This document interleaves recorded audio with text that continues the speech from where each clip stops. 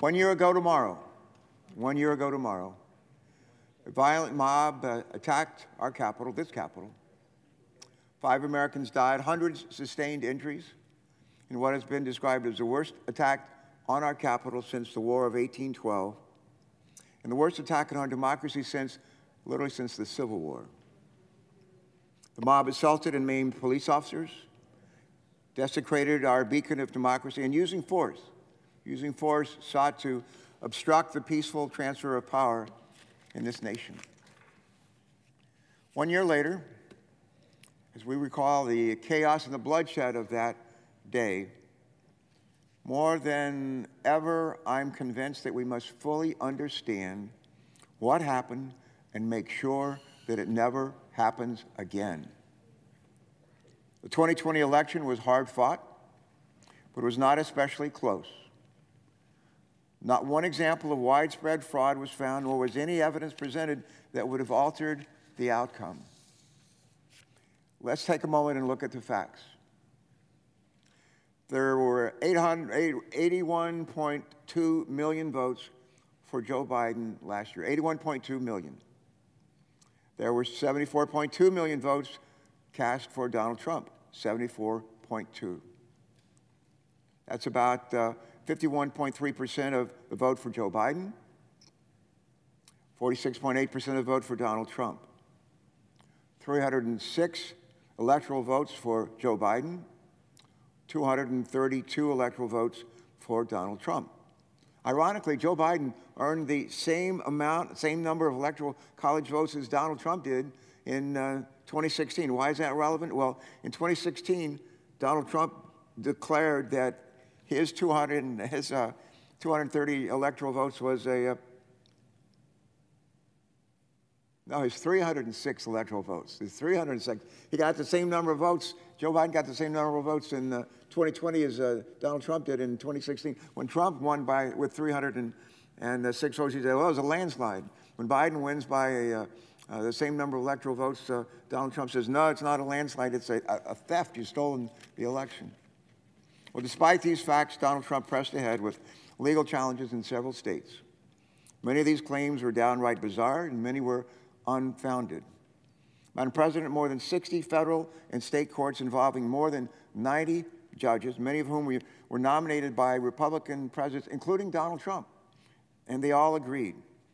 No evidence of widespread fraud, wrongdoing, or other irregularities were uncovered subsequent to the 2020 election.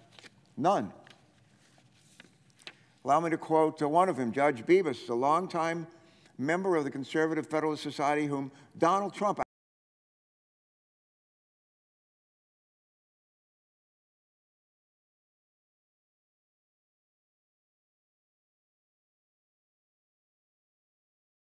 Donald Trump's baseless claims of fraud in Pennsylvania.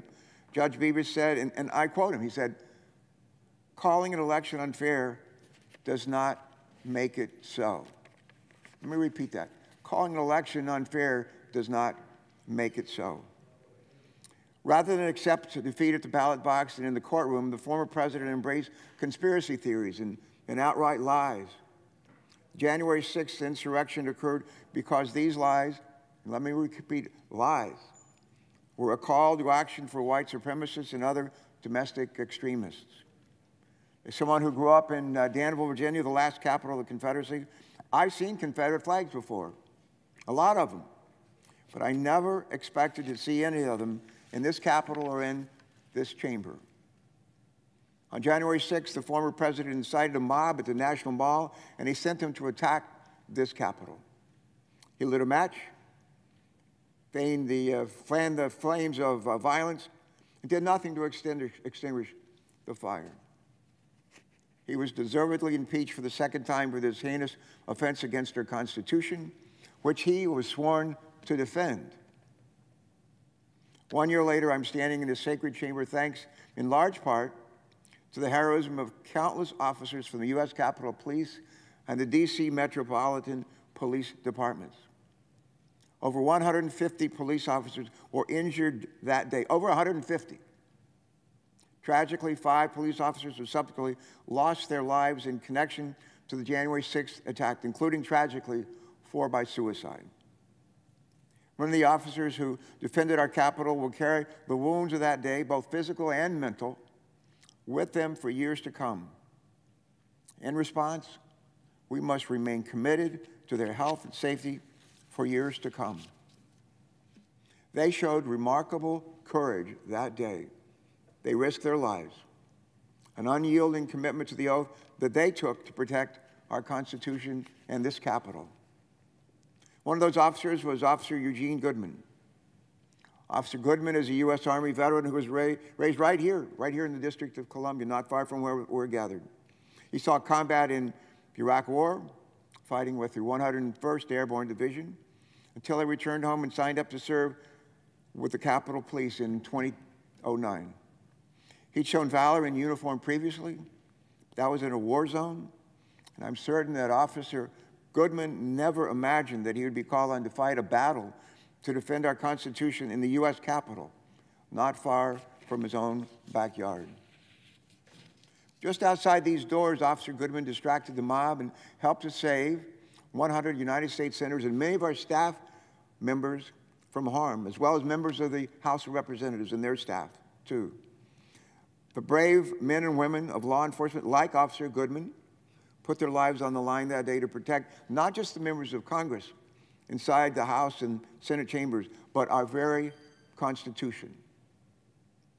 Ultimately, the insurrectionists and the former president failed to overturn the election because Democrats, Republicans, and a Republican vice president, Michael Pence, returned to the House and Senate chambers, and after order was restored, we did not accept mob rule.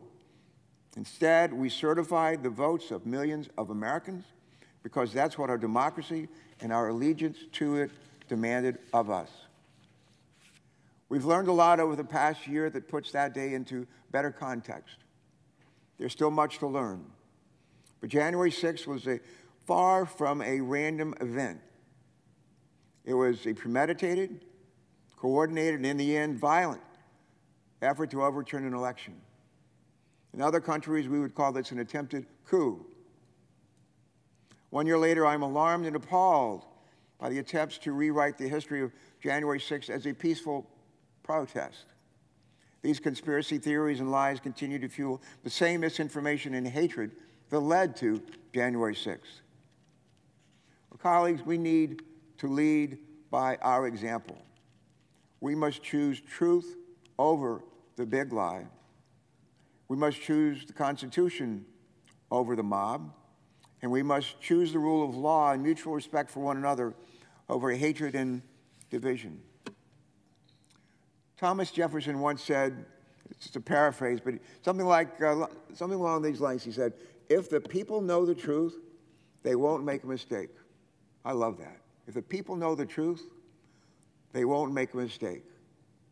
Well, we returned that day to this very chamber to certify the votes of millions of Americans because we wanted the American people to know the truth. Joe Biden and Kamala Harris won the 2020 election fair and square. We must now make sure that every American knows the unvarnished truth related to January 6th.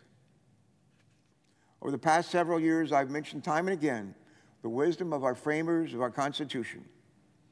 In the hot summer of 1787, they gathered and debated a new form of government, a constitutional republic with an intricate system of checks and balances. Little did they know, but that document, first ratified by Delaware, would become the longest-running experiment in democracy that the world has ever known. I have sworn an oath no fewer than 12 times to protect the Constitution of our country. First as a 17-year-old Navy ROTC midshipman at Ohio State. 4 years later, when I was commissioned as an ensign in the Navy to become a naval flight officer during the Vietnam War. Again, as I relinquished my regular commission and assumed a reserve commission. And then another, eight times as a House member and here as a senator. We have a sacred obligation to protect our Constitution from enemies, both foreign and domestic. Madam President, in his second inaugural address, the end of the Civil War, President Lincoln addressed a deeply divided nation. All told, more than 600,000 Americans would die in the bloodiest conflict in our nation's history. Still, President Lincoln called on the nation to come together, to bind up our wounds, and to begin to heal.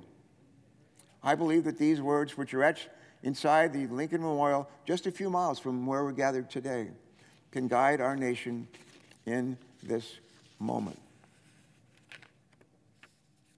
Colleagues, in order to truly bind up our wounds related to January 6th and heal a deeply divided nation, we must continue seeking the truth and holding those responsible to account.